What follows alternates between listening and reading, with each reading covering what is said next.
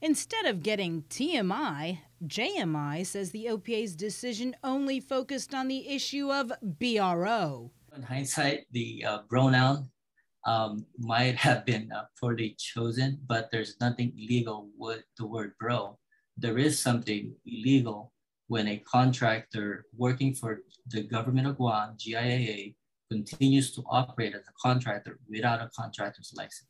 JMI specifically appealed GIAA's contract award to Menzies for a baggage handling system because the company didn't have a contractor's license. But it was an email from JMI to CLB Executive Director Cecil Orsini that the OPA took issue with, ultimately deciding this was a case of a bro just helping out another bro.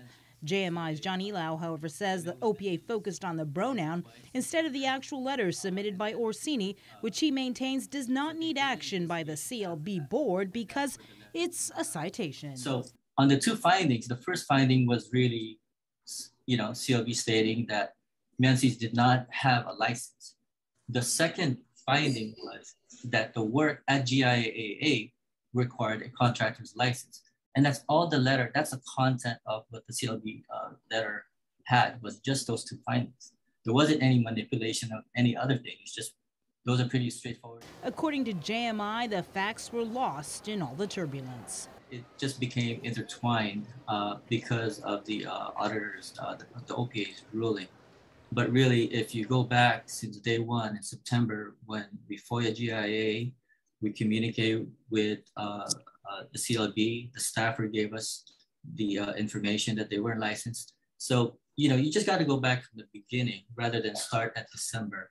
And that's when, I wish, the auditor should have conducted a full hearing so that way he can call us all stakeholders in, people from Menzies, me, GIA, and get the whole story. For now, the issue is grounded with the OPA, but JMI is charting a new flight path at the Superior Court.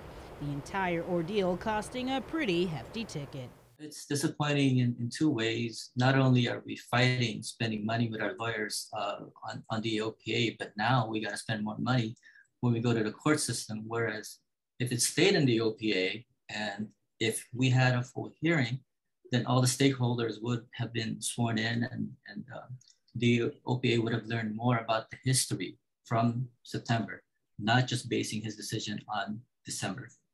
And solely on the word bro, which is, again, is not illegal. Reporting for Guam's News Network, I'm Sabrina Salas, Matanani.